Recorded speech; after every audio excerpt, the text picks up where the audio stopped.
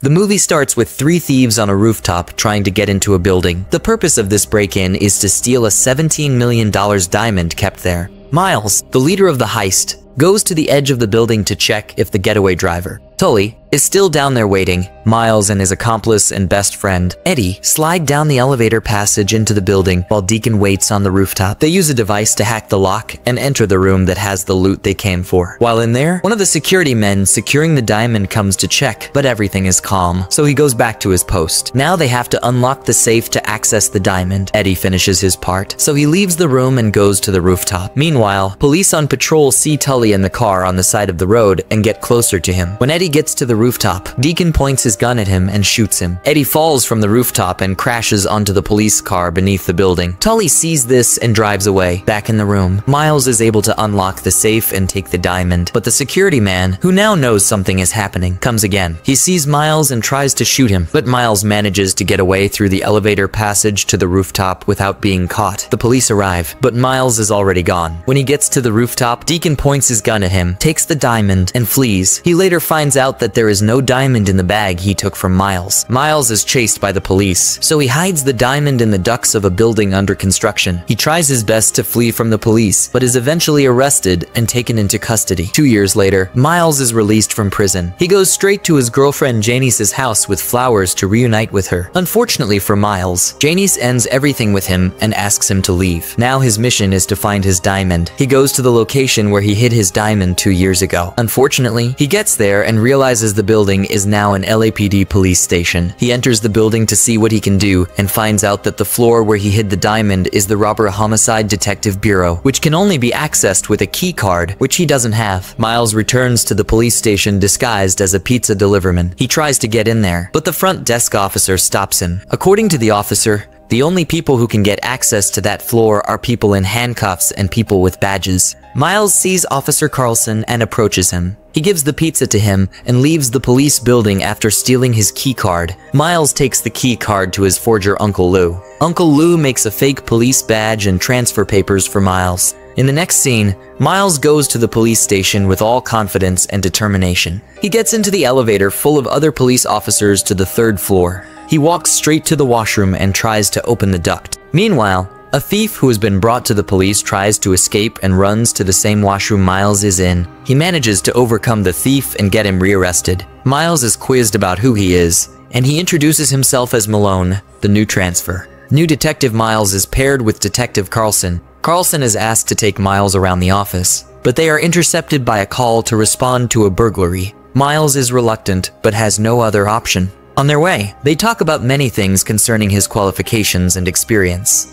and he lies about all of them. They get to the crime scene where the owner of a car dealership claims that $5,000 worth of rims have been stolen from him. While Carlson was taking records, Miles was also doing his own investigation into the theft. He later comes out with his findings that the owner had stolen the rims for insurance claims as their value had dropped on the streets. He takes them to a truck parked outside, opens it, and there we go. All the rims are hidden in the truck. After the job, Miles requests to take over the steering and drive them back to the police headquarters.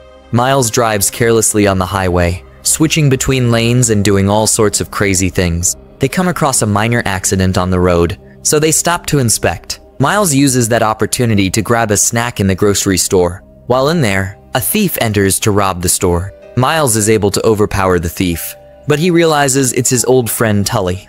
He allows Tully to escape through the back door of the store. Backup from the headquarters arrives, and they chase after him. Tully runs and hides behind a dumpster and exchanges words with them. Miles approaches him to talk to him. He reveals to Tully that he is working on something, and Tully agrees to let himself get arrested by Miles in exchange for $20,000 and a night in jail. Back at the police station, Miles is called to the office of his superior. He is told that he has been given the position of the new lead detective in the burglary division. In the next scene, Miles is seen in the vent making another attempt to find the diamond. He finds that the diamond is not at the place where he attached it to the vent wall with duct tape. He is told that the whole vent was flushed due to a leaking issue. Miles then has to search the vent of the entire floor with a remote-controlled car. He finally locates the diamond inside the vent, but is interrupted by Carlson. Carlson complains that he tried to pull up his records, but couldn't find any records of him.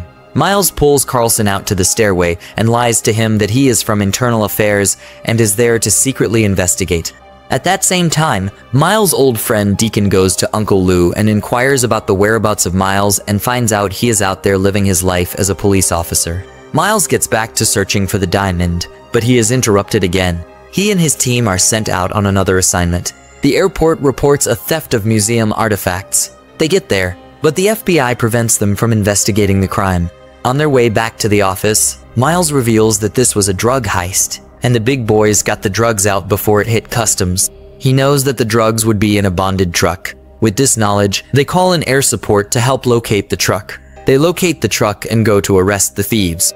The driver jumps out and tries to flee, so Miles goes after him. After a little chase, he eventually catches and arrests him. They bring the load they retrieved from the truck to the office, and Miles is asked to interrogate the driver. After that, he goes to retrieve the diamond from the vent in the evidence locker, but accidentally drops it into the load of heroin they seized. Miles is told that the FBI demands the heroin for testing, so they are taking it to their office. A panicked Miles suggests the FBI and his cops unit use the heroin as bait in a sting. The plan is to deliver the drugs to the destination and wait for the owner of the drugs to appear so he can be arrested. Miles gets into the car and sets off for the mission. Meanwhile, Deacon tracks Miles and follows them. They enter the warehouse, and Miles goes to the back and retrieves the diamond. Out of nowhere, Tully shows up and demands his share. Deacon also shows up with a gun and seizes the diamond from Miles. The gang surrounds the car and asks who they are. Miles introduces himself and Tully, but Deacon exposes him as a cop to the drug runners. He denies it, so he is given a gun to shoot Deacon to prove it, while Miles and Tully attempt to distract them. The police and FBI raid the deal. They exchange gunshots with the police. At one moment, Miles saves Carlson from being shot down. Deacon escapes with a diamond in an armored truck, but Miles manages to get in the back of the truck. The police and FBI follow as he approaches the border to Mexico. The police and FBI are forced to halt their pursuit at the border when Deacon crosses the border. Miles, determined to get the diamond, steals a patrol car and chases Deacon.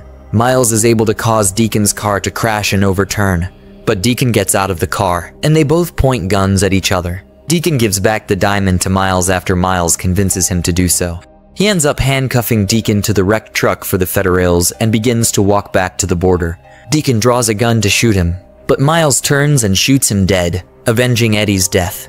Miles walks back to the border, where both the FBI and police demand explanations. He tells them he is an undercover Mexican officer and has to report back to his fellow federales.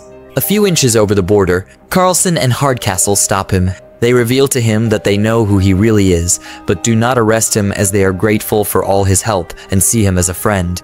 They also say the FBI can't reach him over international borders, as he is a few inches over the border. After they share a bittersweet goodbye, Miles heads off to Mexico with a diamond. Thank you for watching. Please let us know where you are watching from.